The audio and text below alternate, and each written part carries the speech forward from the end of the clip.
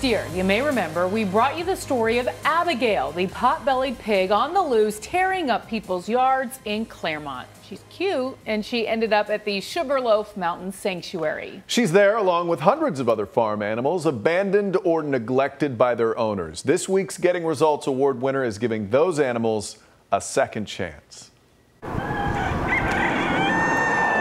On the slope of Sugarloaf Mountain, I call it a little piece of heaven, lies a mountain of responsibility.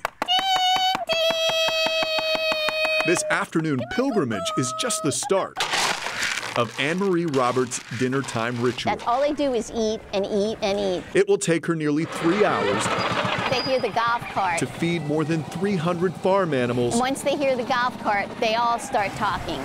she calls her children. Well, I run it like a daycare. The Sugarloaf Mountain Rescue and Sanctuary is the last stop for good intentions They really don't make good pets.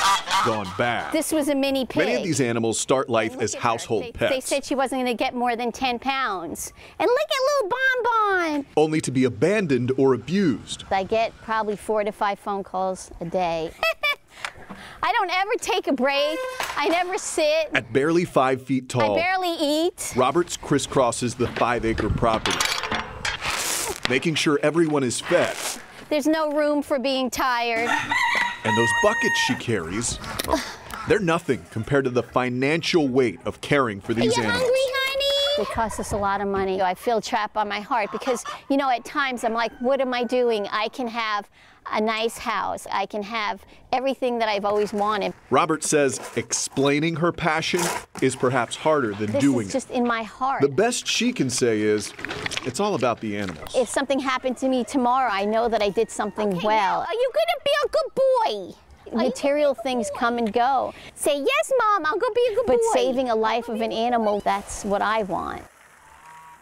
What a cool character, right? Roberts says it costs her thousands a month to run that sanctuary, as you can imagine. She's at capacity right now, but she does plan to expand somehow. So if you know somebody like Roberts, tell me about him. Go to clickorlando.com, click on the Getting Results tab, and fill out the nomination form. By the way, she gave up a great job in the fashion industry to do this. What a remarkable woman, and it's got to be so fulfilling in so many ways for her. She needs to set up a GoFundMe, though. Maybe she that really would help should. her. She's just got a big heart for that. Really nice.